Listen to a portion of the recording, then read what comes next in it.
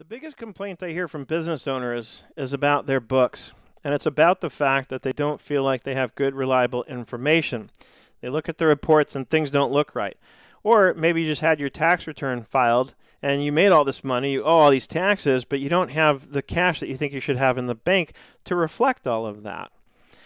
And the bottom line is you need data so you can get to the bottom of questions like this. Because the answers to those questions, first of all, requires having a good, accurate, reliable set of books. And that's what I call bulletproof books. It means that every number can be proven to be reliable so that when you're looking at it, you know it's right. You know it's telling you that you have the right amount of money in the bank and you have the right amount of money that's owed you in the form of receivables and so on. And, so if your CPA filed your taxes and all you got was a bill and a voucher to pay the taxes, and you're wondering why you didn't get any advice, it's because you probably haven't paid for the advice, and most CPAs and enrolled agents who do taxes for a living are up to their eyeballs trying to get tax returns done, and they don't have the time. So you need a CFO or somebody who can fill in that role when you need it. Maybe not full-time, maybe outsourced, somebody like me. Someone who can analyze the numbers and help you interpret them. What do they say?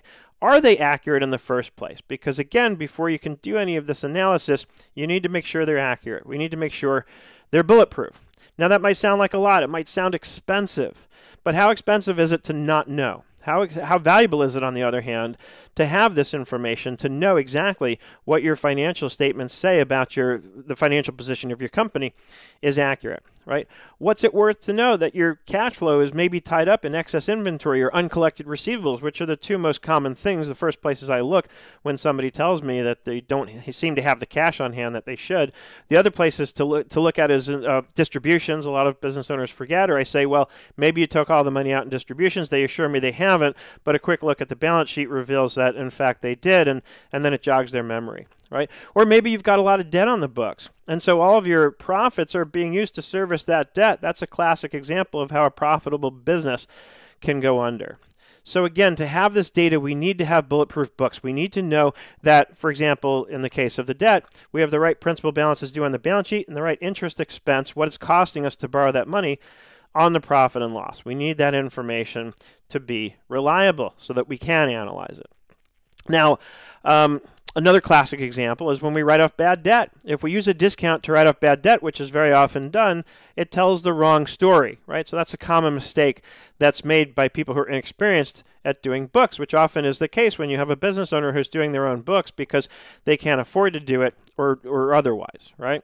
A couple of other common mistakes: payroll. Probably the biggest expense in most companies, right? And a lot of times payroll is not booked correctly. We have the net payroll that comes out of the bank, and that gets booked to payroll expense, which is understated. The gross payroll is usually something higher than that, right? And then the tax payment comes out, and that gets booked as the employer tax expense, which is also wrong because the bigger portion of that is actually the remittance of the liabilities that got withheld from the paychecks.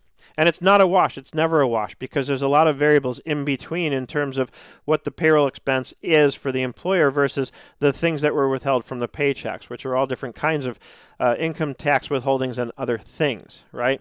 So you want to make sure that this stuff is accurate. And a quick test on that is pull out your last payroll tax return and run your profit and loss for the same period. See if the gross salaries from the payroll tax return match the gross salaries from your profit and loss.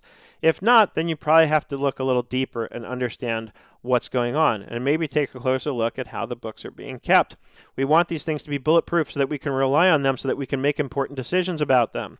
If I'm trying to look at where to cut back because cash flow is tight for some reason, a lot of times, for example, people will go pay for fuel while they go into the convenience store and buy some food, and all that gets lumped into fuel.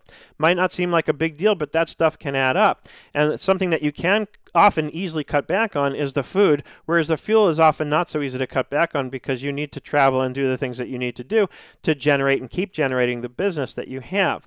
So if you have things like meals buried inside of fuel, it's going to be hard to see what you can cut back and where. So in that case, the bottom line would be no different. You'd have the same net income, but the stuff that's going on in between is not reliable. It's not accurate. You can't analyze it properly because it's all being lumped into one single account. So when it comes to the analysis, you need to have good data, and you need to know what you paid your employees accurately, and you need to know what's going where, what your money is actually being spent on.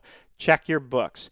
If you need help, I'm here. I've also got courses. This year I released Bulletproof Bookkeeping with QuickBooks Online, which walks you through A to Z, over 13 hours of video, priced for lifetime access. So you pay once and you have permanent access. Plus you have access to me. You can ask questions and I answer them. We have a community that gets tagged on with the course, so you can post your questions and get the answers from me within 24 hours, usually a lot less, so I can make sure that you can keep moving forward in the process of learning how to get and keep a bulletproof set of books. Most importantly, on top of any of this, you should have a review process. The best way to catch issues before they get out of hand is by reviewing reports and doing it regularly. You start with the balance sheet and go through every account and make sure that those numbers look accurate. Then you go through the profit and loss and make sure everything's classified correctly. I can help. I have the resources. Heck, I am the resource. So check me out. Check out my resources. Reach out to me if there's anything, if you have the slightest doubt about what's going on with your financial statements. Get an hour with me and I can help you get clarity about whether or not they look good, or if they don't look good, what can be done to get them in shape so that you can say that you have bulletproof books, and then you can make the analysis and the decisions that you need to based on accurate and reliable financial data.